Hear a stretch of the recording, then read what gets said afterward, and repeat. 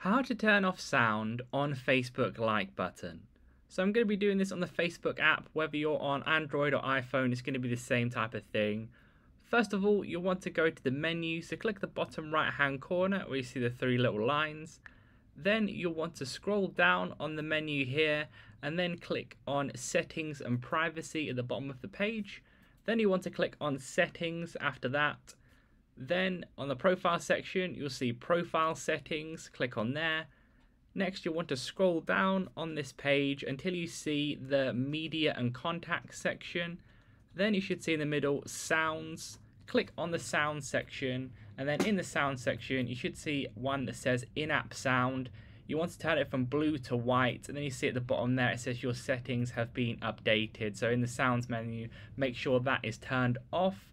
Then you can go back onto the home page like, and then you won't hear that Facebook like sound. So leave a like on the video if that helped, subscribe for more helpful videos.